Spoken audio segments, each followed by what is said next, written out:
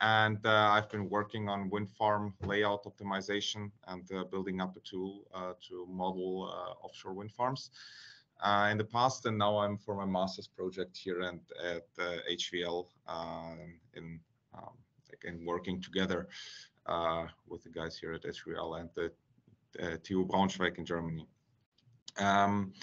But yeah, let me get started on what I've been doing back in Germany first.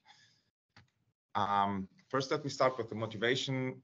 Why is this important? What I or many people working on performance increasing the optimization of offshore wind farms. So in Germany, there is a planned expansion of offshore wind power by 61% by 2030. This is the new goal set by the government. Unfortunately, there are huge power losses due to wake effects within wind farms. Those wake effects can be modeled analytically in a steady state, which is way more computationally viable than CFD studies, which takes a lot of computation time and resources. Wind farms can be then also optimized with respect to their turbine wakes, for example, by optimizing the turbine positioning and innovative control concepts such as steering the wake out of the downstream turbines by yawing the rotor of an upstream turbine. So the main question of the research work is how can wind farm performance be increased through optimized turbine positions and yaw angles? What can you expect in the next 20 minutes? I will try to get all of us on one page, since there are a few people in the room who are not really within wind research. We'll talk a little bit about wake effects within wind farms and how we can analytically model them. Then I will validate the tool I built or show you the validation of this proposed tool and give you a short insight into a parameter study I conducted. And last but not least, of course, talk about the optimizing a wind farm with respect to layout and the turbine yaw angles. Let us get started with the wake effects. There are those power losses within a wind farm, and as you can see in the graphic on the upper left corner, this is the power of one row within the wind farm. Normalized to the power of the first turbine of two wind farms. The black dots indicate measurements from the wind farm Niestedt, which is located in the Baltic Sea, and the gray dots are measurements from the Hornsdorf 1 wind farm, which is located just at the Danish shore in the Northern Sea. Those are measurements conducted by Barthelemy. And what we can see here, you have a huge performance drop from the first to the second turbine when the wakes are overlapping themselves, as you can, as is indicated schematically on the right-hand side graphic. Subsequently, you have an asymptotic course of the power drop, and so the overlapping of several wakes hardly leads to any further losses. So what we want to do is to decrease or reduce this first drop in performance in order to raise the power of the whole wind farm. How can we do that? Well, first of all, this is the state as it is right now. Then we can, on the one hand, change the layout by moving a turbine out of the upstream turbine's wake, or we can steer the yaw by turning the rotor and deflecting the wake of an upstream turbine to not face the rotor of a downstream turbine. How can we model those wake effects? Well, there are numerous models you can use. Many of you may know the Janssen model, which is very commonly used. I used the wake model by Ishihara and Kian, as they proposed it in 2018. They use the input of some ambient and turbine data. The most important ones are the thrust coefficient of the turbine, since this is the determining parameter for the main determining parameter for the wake behind the turbine, and the ambient data of inflow wind speed and inflow turbulence intensity. Then by using the model, we model the speed deficit and the turbulence growth in the wake region indicated here by this green region behind the turbine. I built this I integrated this model in MATLAB, and so I had to discretize, or I discretized the area behind the turbine. So with the aid of the model, one can compute the speed deficit turbulence growth behind the turbine at designated spots in axial and lateral spacing behind the turbine. Then you need to use a superimposing rule in order to take into account how several wakes are overlapping and working together. Now that this tool is built, and validation needs to be done. For this reason, or for this, the reference plant is used. This reference plant is, in my case, Hornsref 1. As you can see on the left side, this is a top view of this plant, and on the right-hand side, you see the schematical layouts with the turbine positions and the main wind directions. This wind farm has extensive performance data and comparative studies available to the public, so that's a quite good approach to use this wind farm for validation purposes. Then let's look us now on the validation graph. On the right-hand side, top corner, you see again quite similar graph you've seen already. This is the power of one wind farm row put into my graphical output. And the black dots indicate the measurements by Barthelemy, as you've seen already. And the first model is the purple. The purple line indicates the model by Katic et al., widely known as the Jensen model. And this one is integrated in WASP, which is a planning software for wind turbines, which is used as an industrial standard and comes from DTU. This model underpredicts the power losses by far, since it's not taking turbulence intensities into account. And not what I mean with that is rotor added turbulence within the wind farm. You can see that the green and the red line meet the measurements way better, where since they take this rotor added turbulence into account, while there still are deviation between my model and the initial implementation of Kian and Ishihara, and this is due to some simplifications I made in order to make the tool more flexible, adjustable to many cases, and also make it computationally faster. Now that it is validated, let's have a look on the most important parameters which influence the wind farm power. On the right-hand side, you see a schematic illustration of a small wind farm with 9 turbines and four important parameters which can influence the wind farm's power. For a fixed inflow velocity of 11.4 meters per second, we can see that by increasing the actual spacing indicated here with the delta x, by increasing the actual spacing, we can see an increase in total plant power, a significant increase in total plant power. With an increasing inflow turbulence intensity, we also see this increase in total plant power. And this is reasonable since the wake recovers behind the turbine with spacing behind the turbine. So the farther, the more spacing the wake gets in order to recover itself before meeting the downstream turbine, the more power output the whole plant generates.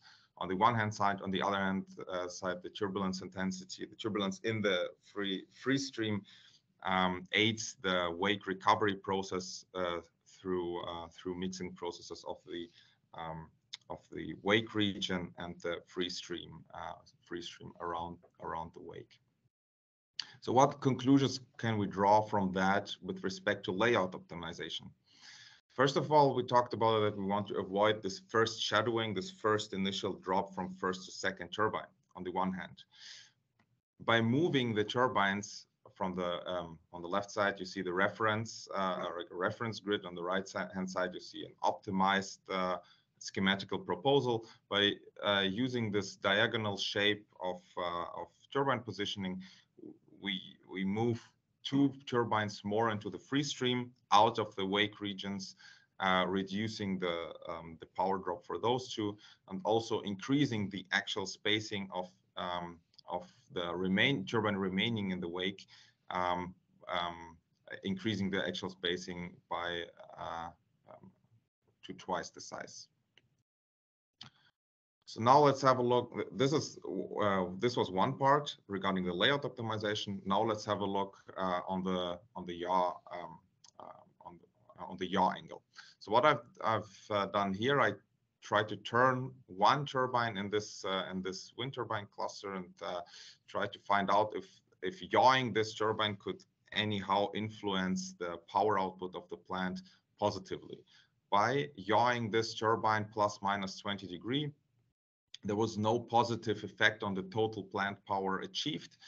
And this leads us to the assumption for now that for this case as displayed right now, a yaw steering is not really feasible, not really feasible, since the losses of the yaw turbine are higher than the gain of the downstream turbines by steering the wake out. But what about the case like that? If you have a inclined inflow in the wind farm, since we have many different wind directions, here you see the wind turbines are not yawed; they're just facing the wind, since the inflow wind direction is inclined here. So for a case like that, it would be probably easier to steer the wake region out of a downstream rotor. So let's have a look on that later and keep that in mind for now. Now, this is the most colorful part of the presentation. Now we're talking about optimization. I want to note at this point that there are two optimizations, that I conducted two different optimizations which are not connected to each other. The first part is a layout optimization with fixed yaw angles. All the turbines are turned fully into the wind with yaw angles of 0, while the turbines' positions are the degrees of freedom for the optimization problem. The second optimization I'm going to talk about afterwards is the yaw optimization, where the turbine have a fixed turbine positioning with a reference grid, as you've seen with Hornsref 1, and the yaw angles are the degree of freedom of this system. So let's talk about the layout optimization now. I want to give you a first little overview. Since this tool is implemented in MATLAB, I use the gradient-based extreme value search function fminCon. For those who've been using MATLAB, they probably know it. The reference layout and ambient data I used are displayed on the slide, and the optimization is carried out for all three main wind directions displayed in this little scheme. Though due to time reasons, I will show you the optimization of the optimal positions for only one wind direction.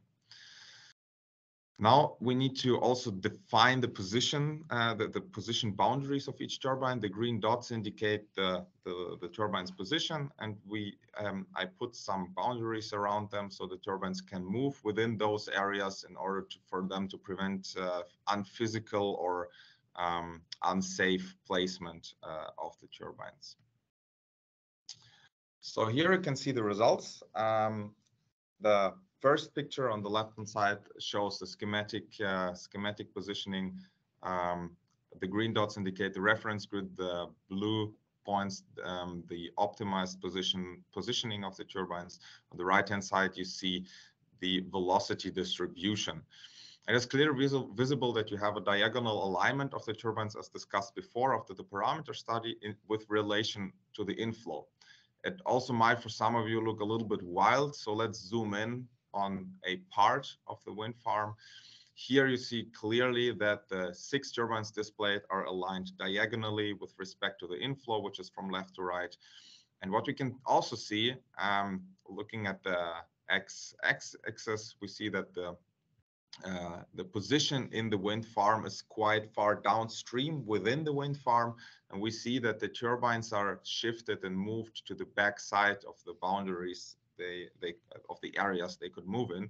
This is in order to increase the increase the actual spacing to the upstream turbines and thus increase the power output of the plant. What does that mean in numbers? Here you can see a little bar plot for this one optimized position, which was optimized for this one wind direction of alpha 270 degrees. We see very huge increases in performance for three different wind directions.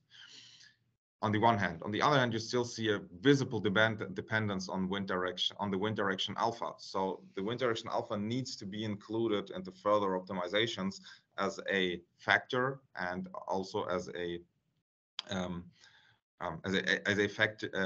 degree of freedom, and also as a factor for finding the one optimal layout for all for a wind farm in general. Now that we talked about the layout optimization, let's have a look at the yaw optimization. Here again, the positions are fixed and the yaw angles, so the rotors angles, are the degrees of freedom. A little retrospect to the parameter study. The wake steering has maybe a potential for off-main wind directions, not for the main wind directions. A layout is used as discussed before, and an inclined inflow of delta alpha 5 degrees is used in this case.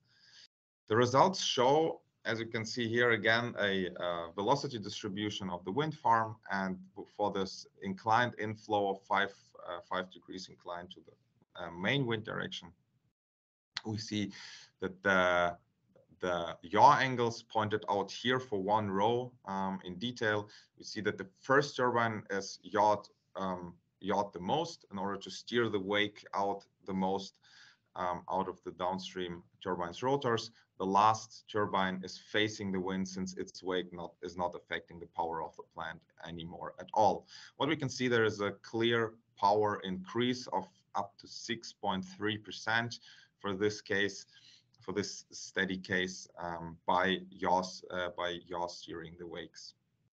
And consideration of the wind direction here is again absolutely necessary. So here again, the wind direction needs to be included as a big factor.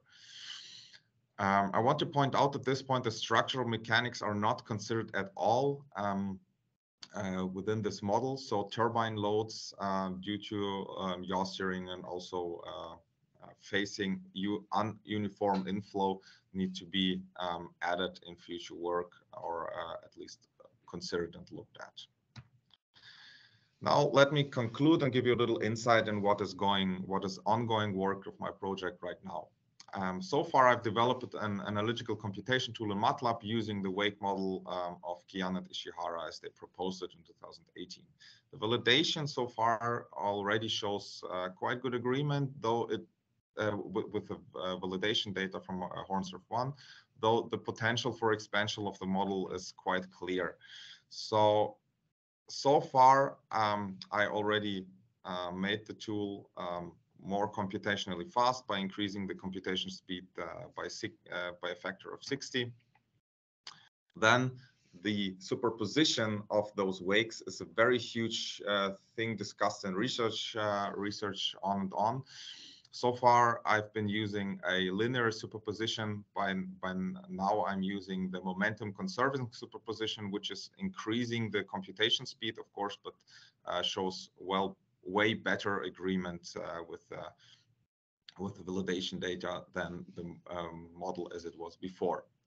And last but not least, there is a effect called wake meandering. It's the movement of the wake downstream of the turbine due to large atmospheric eddies and vortices. And due to this effect is, of course, time dependent. Since my model here is working on a steady state analytical modeling, I'm working right now on implementing a statistical wake meandering model in order to account for this time dependent effect by time averaging the velocity, the velocity deficit, or this effect of wake meandering on the wake velocity. With respect to the optimization problem, the yield increase through layout optimization shows a very high potential and is worth on further investigating. Yaw angle control is also interesting, especially when operating off main wind directions. There are still a lot of factors to include and factors which are not included yet.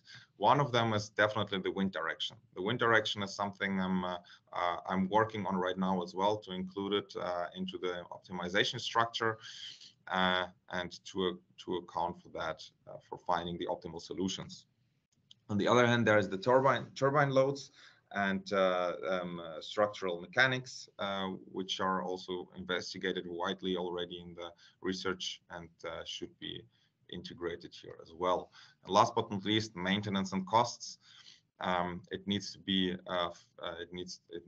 profitable also to operate and build a farm, and so there can be a economical model included into this model in future work. Yeah, thank you so much for joining my talk, and yeah, I'm looking forward to your questions.